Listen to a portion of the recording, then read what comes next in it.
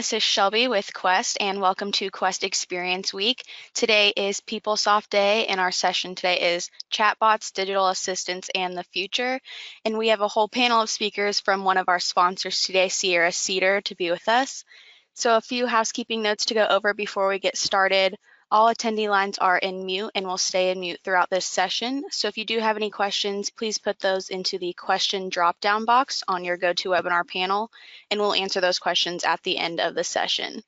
This session is being recorded and it will be uploaded to the Quest content library, and all attendees will receive an email notification when that is available. So at this time, I'm going to pass it over to Chris, who will get things started for us. Great, thanks Shelby. Good afternoon everyone and welcome. Thank you all for joining this presentation with me, my colleagues, and Sierra Cedar. My name is Chris Cameron and I'll be one of your presenters this afternoon. A little background on me. I've been with Sierra Cedar for 13 years and I've worked with Oracle products in the higher ed space about 18 years now. One of my focal points is on cloud technologies such as digital assistants and how we can help our clients leverage tech to meet their business needs. For logistics, we have about 20 minutes allotted for questions at the end of the presentation. And now we will do some quick introductions. Alex?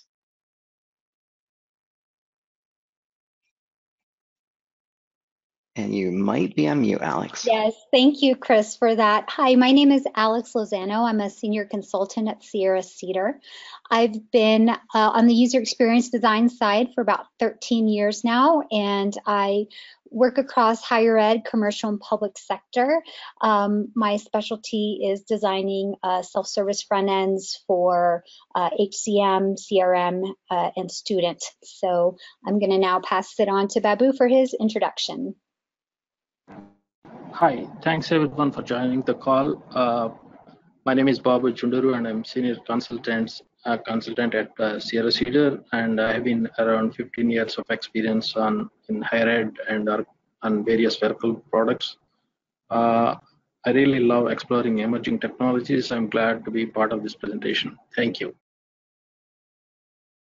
Hi, I'm Nancy Booker. I started life as a HCM PeopleSoft end user at the University of Maryland for many years, and 12 years ago made the segue to consulting with Sierra Cedar, and I'm a member of the organization change management team. Back to you, Chris. Excellent, thanks team. All right, the topics for our discussion this afternoon will be covering our objectives, reviewing definitions and benefits, discussing where digital assistants are used today, demonstrating one of the digital assistants that we prototyped, covering an overview on how to build, manage, and optimize a digital assistant, discussing steps we would recommend on your digital assistant journey, and then opening up to the rest of the session time for questions. So our objective, so we're hoping that by the time we're done with this presentation today, you'll have a high-level understanding on what a digital assistant is, how they can be leveraged and why, how to get started, and building out your digital assistant roadmap. Definitions. First, let's discuss the difference between a digital assistant and a chatbot. The terms are sometimes used synonymously, but they are indeed quite different. Out of the two, chatbots are the least sophisticated when it comes to the tasks they're programmed to perform. They're not as intelligent as DAs, and they lose the context of a conversation. However, they're very good at simple Q&A. Digital assistants, on the other hand, are capable of carrying out more complex ranges of functions, assisting with completing business tasks and integrating and sourcing data from different systems. Digital assistants are much better at remembering context and understanding the meaning of a user and not just the language they're using. For today's discussion, we are going to be focused on digital assistants. So why ODA? Some of the reasons are because ODA features AI with NLP. We have the ability to integrate APIs to connect ODA with ERP and SaaS applications, which is incredibly powerful. ODA provides a Q&A framework for FAQs. They can be exposed through chat, voice, mobile applications, and websites. They integrate with instant apps to provide forms to capture information, which you'll see an example later in the demo. And ODA provides a robust built-in analytics called Insights. There's a high degree of value that can be achieved using this technology. At a high level, we can provide our customers and users consistent 24/7 support without waiting lines or being on hold. For the investment, because the ODA cloud service can integrate with so many different platforms, there's an immense reuse of the technology where we invest in the initial configuration in the cloud service, and then we deploy it in a myriad of different avenues, such as ERP and SaaS applications, other websites, mobile applications, etc. Digital assistants are here to stay. Based on projections, by 2020, 80% of organizations will use some form of digital assistant. And by 2025, all applications will have some form of artificial intelligence baked in. And now I'll pass it off to my colleague, Nancy, for digital assistants in common use today. Thanks, Chris. When you take a look at this list of logos, I'm sure you'll see some that you recognize. Many have the Q&A ability that Chris mentioned, where they're just bringing you data from the system, kind of presenting it in a more user-friendly way. Maybe it's health details or where's my driver if you're using the Lyft app. But some are becoming predictive, such as you searched for this, are you ready to transact on it? In fact, that allusion is to really a solid practice in designing your ODA and configuring it for your use, which is, your assistant should always ask first before it executes a transaction. So when we look at the demo, you may see that it might feel at times like, yeah, I said I want to update my address, but it's a good practice for the digital assistant to ask that second time to make sure that the transaction executed is correct.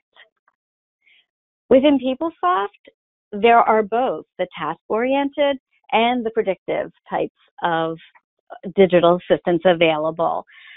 There are a lot of uses here, as you can see, some use cases. Some are HCM-based. There's some that are financial-based. Something like open enrollment, I think, is a great application because you have individuals who rarely interact with the system. So by making that initial impression very simple and returning as much of the data to the user without a lot of menu-driven navigation, you're going to have a more successful experience. There are also some campus or higher ed related practical use cases like looking at schedules, looking at grades.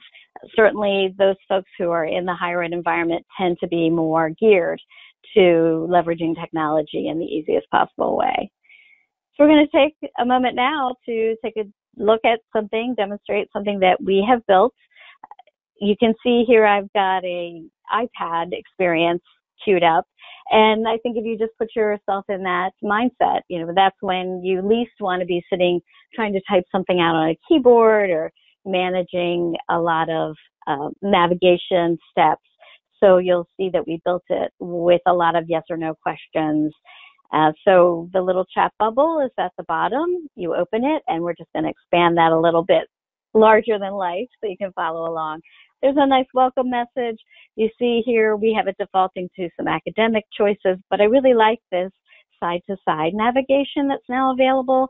Personal details, there's some financial aid off to the side. We're going to choose updating the address. Choose which address that is on file to update. And the first thing that it does is that Q&A type of experience where it brings you back. This is the address we have for you. Okay, yes, I do want to update it. Please open the update address screen. Now it defaults into the traditional end user experience. So I would technically be typing this in, although not nearly that fast. And then I'll click the submit. There's the ability for the student or the user to go and double check that it was done. The bot can return and ask, anything else you need? No, nothing else needed today. You can incorporate a nice sign-off message. And then it's important to remember that the user should sign off themselves. And then, that quickly the interaction is completed. So I'm sure you can think of a number of opportunities for either the casual user or very quick interactions where it's almost a foolproof guided experience. So what is PeopleSoft delivering where digital assistants are concerned? There was an absence management opportunity delivered in Image 31. There are a number that are on the roadmap here, and I like to, in particular, take note of the one that is related to onboarding. When you think about your new employees starting, think of how nice it is. They may not be familiar with PeopleSoft at all. They may be overwhelmed with multiple other systems they have to learn. So how nice to make that a very fluid and easy interaction for them and set the stage for them to continue to use digital assistants going forward. The link that you see there does take you to a PeopleSoft page that is about digital assistants. And it is important to say that these are separate products from an Oracle perspective, so you would want to engage with your Oracle representative for more information on implementing them. Now I'm going to take it back to Chris for building, Great. managing, and optimizing. Excellent. Thanks, Nancy. Has anyone ever called a support line and gotten stuck in that never-ending prompt loop? The one where you're mashing the 0 button, trying to speak to a real person or operator to get what you need handled. Well, that is the exact opposite experience that we want when designing our digital experience and when we keep our goals in mind. The demo that Nancy had just shown was an Oracle Digital Assistant in the cloud that we configured, developed, and then deployed in PeopleSoft Campus Solutions. We had pulled together some of our top talent with a focus around the following goals. We wanted to provide a rich user experience for users with the perception that they're speaking with a real person, meanwhile providing that 24/7 service availability. We wanted to build expertise within our design and development team, and we wanted to gain organizational buy-in and understanding that the technology can be leveraged to satisfy many, many different requirements. We'll now be discussing the process we went through with our digital assistant journey, with additions on how we believe the technology can be successful in any organization. And with that, I'll hand it off to my colleague, Alex. All right, thanks, Chris. So as we start stepping into the space of a governance framework, we'll just define at a high level that a governance framework provides structure for an organization to ensure that its IT investments and business objectives meet. It allows the organization to think and act in a strategic manner. And SCI has outlined 4 top-level areas of consideration for a DA deployment. The service strategy quadrant determines the scope of the DA service offering. Through an internal assessment, service providers gain insight into their strengths, weaknesses, and they're able to identify areas of opportunity. Customers may ask, what competitive advantage may be gained by deploying a DA? What lines of business may benefit? Or do we have the necessary in-house expertise for a successful deployment? Organizations further define customer demographics, needs, and their service goals. So the execution plan then transitions the organization from the what and the why to the who, the how, and the when by identifying key management resources, developing high-level communications and change management plans, project timelines, and a deployment strategy. Through this effort, our customers lay down the foundation for a successful implementation and mitigate risks.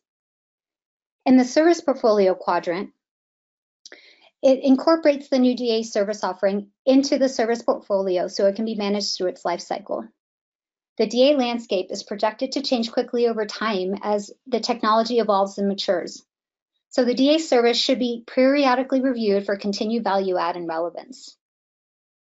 As we move on to the third quadrant for customer relationship and demand management, in this area, we're ensuring that resources are dedicated to engaging with your customer base to understand, anticipate, and influence customer demand for DA services. Otherwise, an organization risks diluting its service offering by producing too little or too much of what is required. They can also experience having issues with DA quality and delivery, and this can lead to general customer dissatisfaction. Finally, metrics assist the organization in understanding if it's meeting its goals.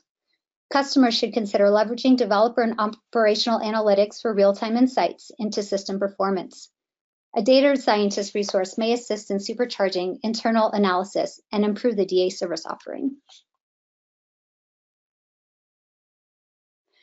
Many of you may be wondering how to go about selecting your first DA.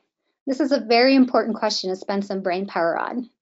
We suggest reviewing processes that are done often and by many. For example, FAQs along with expenses and time reports are a few that come to mind. In addition, processes with high impact should also be considered, like viewing grades or maybe making a payment on a student account. And as a general rule, processes should be mature, well-defined, and simple for your first DA deployment. When launching into your design phase of your DA, we have some considerations that we'd like to share. We first started off with designing a persona for our DA. The persona can be thought of as the DA's personality. If well designed, the DA persona assists in forming a stronger connection between the DA and the user. One of the first persona design decisions is to determine if the DA will be a representative of an individual person or of an organizational brand. The next step is to determine which archetype will provide the quote-unquote color to our DA's personality. The 12 archetypes listed in the image on the right hand is the work of Carl Jung, a famous psychologist who worked in the early 1900s. Jung spent his time studying the symbols and myths of many different cultures and found similarities that represent human behavioral patterns and the collective human unconscious. These archetypes have been widely used in marketing and are also known as the 12 brand archetypes. So for example, the archetype of the creator is seen across the marketing campaigns for Apple, Lego, and Adobe. The DA persona based on an archetype comes through as the DA interacts with the user through its greetings, goodbyes, and general error handling. Creative writers, graphic designers, and representatives from the organization's communications and marketing teams are all key participants in this process.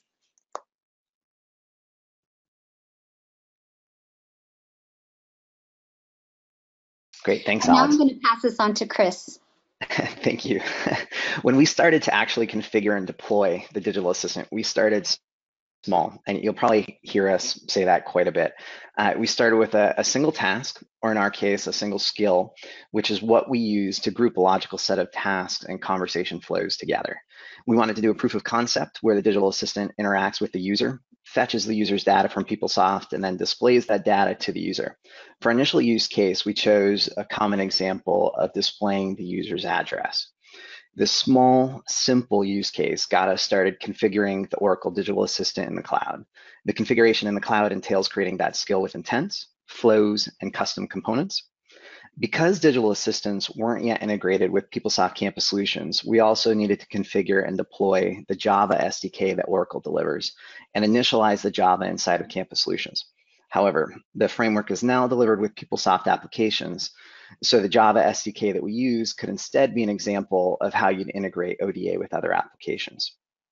So if we were to do this over again, we would be using the baked-in functionality from the bots delivered with the application release. Configuration aside, there was some development that also needed to take place.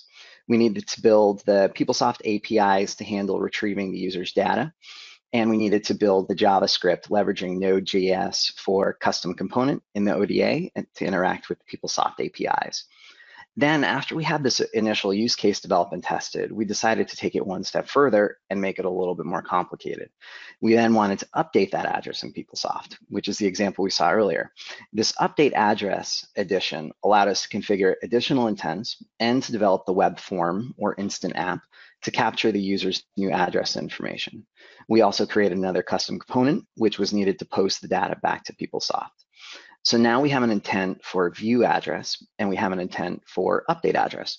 This is just an example of how we started small and how we started simple. And then we built upon the skills that we had configured and added more and more functionality as we went on and as we branched out. In the example that we saw earlier, there was some additional items around financial aid and students' academics, et cetera. But because we had that core framework there, it literally was a fraction of the time to build each of the new pieces of functionality because we were just building on the same conversation flows. We had our core custom components built with the JavaScript already ready, the API framework and packages inside of PeopleSoft. So there's a lot that can be built quickly once you get up that initial learning curve, and that's why we keep recommending start simple and start small. We think it'll get your team there fastest. Now, on to testing and lifecycle management, which is critical for any software development lifecycle.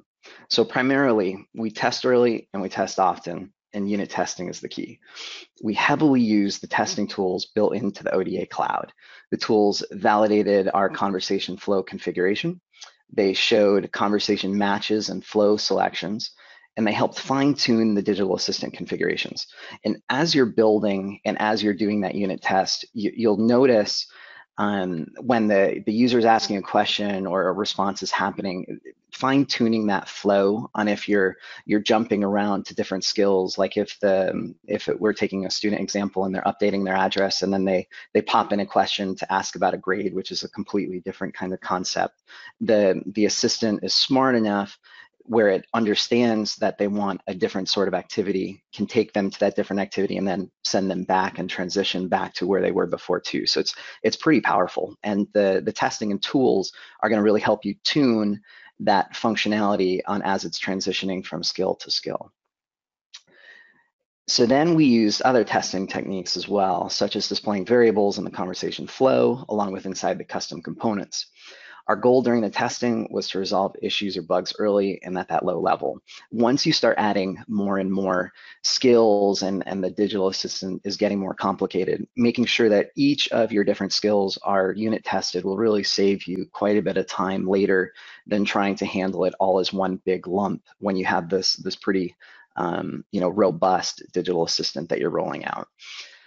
Once we have the digital assistant tested, we then need to monitor and refine the skills and flows. So within ODA, there are built-in analytics on conversations that users have with the digital assistants with their inputs that aren't recognized, et cetera. So it's incredibly powerful when you can go into the analytics area and review the different conversation paths that a user was having with your DA and see where it was thrown that curveball, where it didn't quite understand how to react. And that's where it gives you an opportunity to then go and update. So there's a lot of information that can be reviewed to improve the digital assistant in those analytics.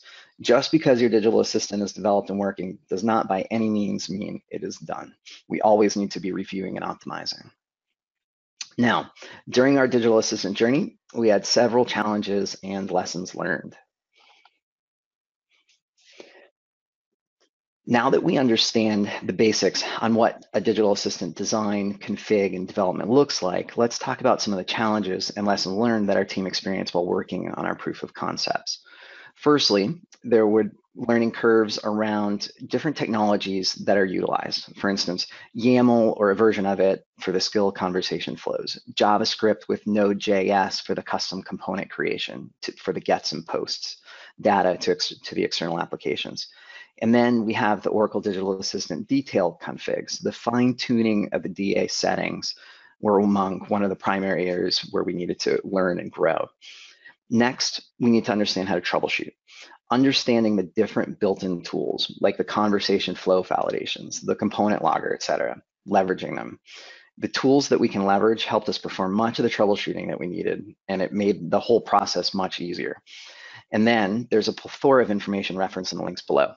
They're delivered Oracle documents, blogs, et cetera, in addition to a very active customer forum. We've referenced the link back again as well for the PeopleSoft Digital Assistant / chatbot page, which is a good reference if you want to see what's currently out, aka the absence bot, and also what versions and requirements you have on People Tools. I believe it's 85707, and then if there are PUM releases that you need as well for the application side. And finally, we want to start small and start simple.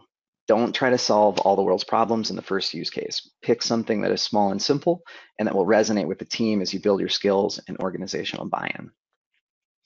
And now for our suggested next steps and roadmap and path forward. So for your next steps or to start your ODA journey, we'd recommend identifying that first use case. Again, keeping it simple and keeping it small. Provision your Oracle Digital Assistant in the cloud, which is a quick task, even if you don't have an Oracle Cloud account. Then design, configure, develop, test, and deploy that new digital assistant. Review the analytics on how your ODA is being used and optimize it, which is critical and key. And then finally, repeat. You've just completed your Hello World, and your journey has now begun with many paths to go. The amount of time it takes from start to finish it really is heavily dependent on your resource allotment and skill sets. We had a small internal team working on our proof of concepts part-time, and once we finished that first use case, the other development was much faster. And again, if you need any assistance or information, please feel free to reach out to us. My contact details are at the end of the presentation. And with that, do we have any questions? We're actually quite a bit ahead of schedule. Great, thank you all. And just a reminder to everyone, if you do have questions, go ahead and drop those in the question drop-down box on your GoToWebinar panel. And we have had one question come in so far. Someone asks, is the digital assistant chatbots only available in the cloud? And does that mean the ODA configuration? So if we were to take that question, the ODA config, or the Oracle Digital Assistant Cloud, is sort of that central brain on where all of our configuration and all of the requests from all of the different endpoints or channels are reaching out to. So if we take our assistant, our chatbot that's deployed in PeopleSoft, for instance, what that is it's essentially a Java application that's built into PeopleSoft. And PeopleSoft loads, your homepage comes up, it makes a call out to some Java, and it initiates this request and this conversation back to the brain, which is the ODA cloud, on what do I say? How do I speak to this person? They just asked me a question. How do I respond? It's essentially just the front end, which is relaying the information back from that cloud. So you do need ODA for that brain, for the digital assistant, for the config, how the flows work, etc. And you would need where are you going to be deploying it? Are you going to deploy it in PeopleSoft? Are you going to deploy it in maybe your public website, which is on ABC, different technology? It really doesn't matter. Maybe it's on your mobile device where you've got a company application, or a university has like an assistant or an app for their students. It could be interacting with that as that viewport, essentially, for that conversation. So yes, you would need the cloud ODA to handle all of that interaction. Great, thank you. And the next question is, how did you learn to use ODA? Is there documentation on how to carry out the process that you just described? Yes, there is a lot of documentation. The one slide I referenced during the config, and actually no, I think it was during our lessons learned. It has a link up to the docs.oracle.com, specifically to the digital assistant site. That website is where, between that and probably the forums, is where we picked up most of our information. It gives you very basic items. But it has a lot of in-depth breakdown, so you can drill deeper and deeper into a conversation. As you start working, you'll probably start off with very simplistic conversation flows that asks for something, takes the response, computes what to do next. But later, you'll be doing system switching and much more robust items, which are all considered system delivered components, which are all documented inside of that online documentation. Let's see, probably those two sites were what we used primarily for our quick getting up, and then it was a lot of trial and error and troubleshooting. But once you build that foundation, it's very easy, or it's much more simplistic to start rolling these things out. All right, great. And the next question is, will the end user experience with digital assistants be the same regardless of the browser that they're using? So depending on the style sheets, depending on the Java that's being deployed in whatever application it might be, it should be similar. There will be some styles that are browser specific, where it'll have a certain look and feel, but the overarching, it should be fairly consistent regardless of browser, as long as it's a supported browser. All right, and then we had another question. For campus solutions, what version is required? And a couple of people also asked what People Tools version is required for ODA. So for ODA, I believe it is 85707 in PeopleSoft, People Tools. For Campus Solutions, I believe it is PUN 15, which is the one that just came out at the end of October for that functionality. It was earlier on the HCM side. And I believe that was their release 31. All right, and then another question. I understand that Digital Assistant is built with Java. Is PeopleSoft Chatbot Framework built with People Tools or any other tool? It's built with both.